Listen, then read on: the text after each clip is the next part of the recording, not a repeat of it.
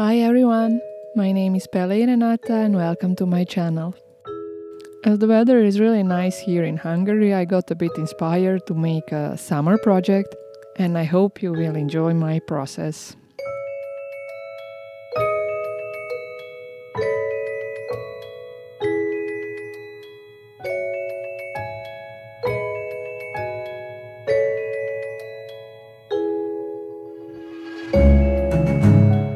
For this project I decided to work in the stone paper art journal from Stamperia, and I will start my project with doing some stenciling.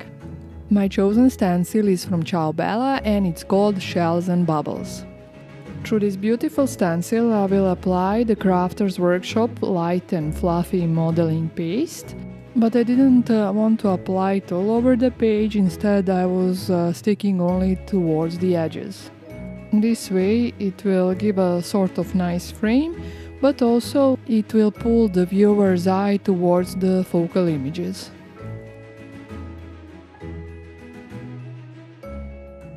After the structure paste was done, I wanted to give my page some more texture before applying the paint, so I decided to do some heat embossing.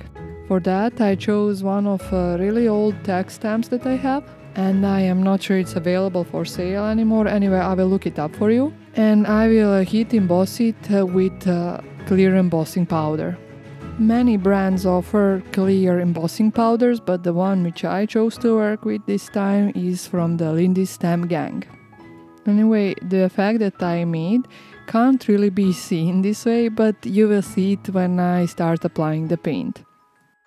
Also, quick reminder, the full list of the product that I have used for this project can be found in the description box down below. Now, after heat embossing the powder, it was time to start coloring my page. But first, so the colors would blend better, I sprayed the whole surface of my art journal with water. Since for a while I didn't do any art journaling with sprays, I decided it was time to change that, and I went with Lindy Stamp Gang sprays. This first color which you saw me using is called T-Bird Turquoise, and the second one is called Ocean Breeze Blue.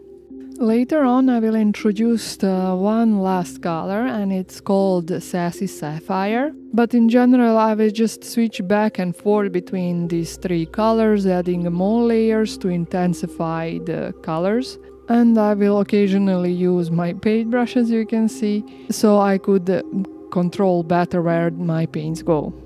I must say I really love how this stone papers handles water and these liquid mediums.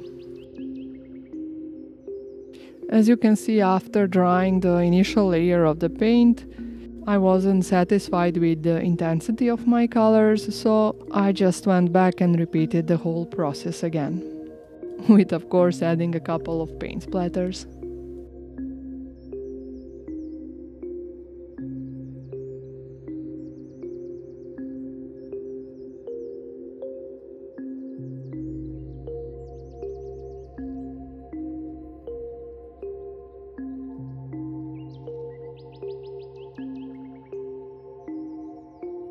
Anyway, after the second layer of paint, I was really happy with my background, but I felt like my stencil work is not drawing enough attention. So one trick to fix that is to take a nail buff or a sanding block, and while holding it horizontally as possible, go over your stenciled pattern. That way you will remove some of the paint only from your stenciled areas. This way your stencil work won't be too bright, and it will keep some of the color, but it will stand out more. Now off camera I have colored using alcohol markers these beautiful stamps from the Pinking Designs.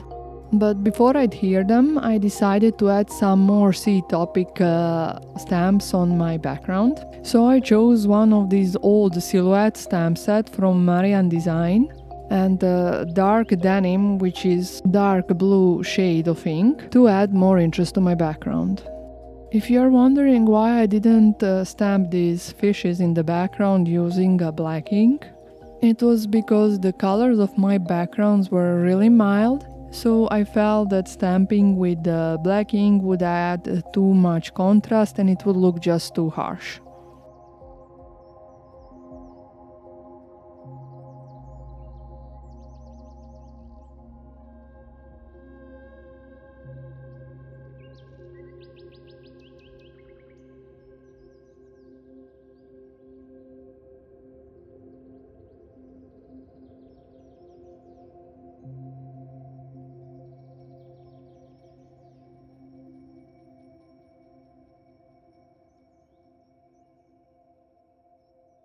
Now after the stamping was done, I just had to add some splatters, but as I didn't want to introduce any new colors, I used the exactly same ink which I used for stamping.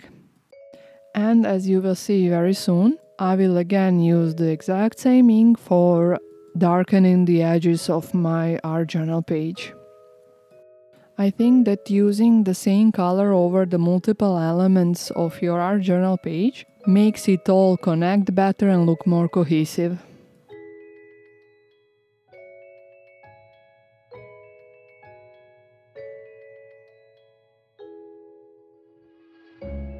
Okay, so now it was time to add a quote, and since I decided to stamp it, I chose to use the help of the T ruler to align it better. Now, if I'm gonna be perfectly honest, while I love the stamps which I chose for the stamping of the sentiment, I wasn't really perfectly satisfied with its size, and I should have probably go with a little bit bigger, but it is as it is now. Anyway, it was time to adhere my elements, and for that I was using Art by Marlene Sticky Multiglue. Now another Art by Marlene product that I'm going to use is a Special Effect Glamour Glitter in diamond color, and I have applied it all over certain areas on my sea turtle but also on the stenciled area. While applying the glitter it looks quite milky, but when it's dried it is fully transparent and it looks really beautifully glittery. And you know what, I am just that type of crafter. When I don't know what to add, I always go for either glitter or splatters. Anyway, thank you for watching and I hope you enjoy my project. Bye!